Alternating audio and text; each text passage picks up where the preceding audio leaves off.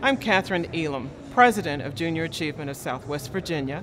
We reach out to 17 counties and almost 7,000 students annually, teaching them how business works.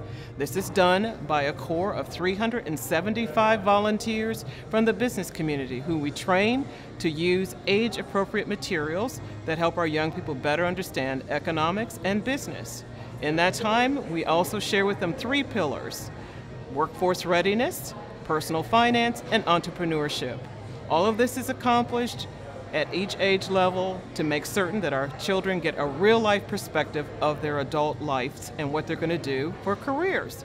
So it's an opportunity for your business and others to come in and share what your current demands are, as well as to be able to encourage our young people to live and work in the Roanoke Valley.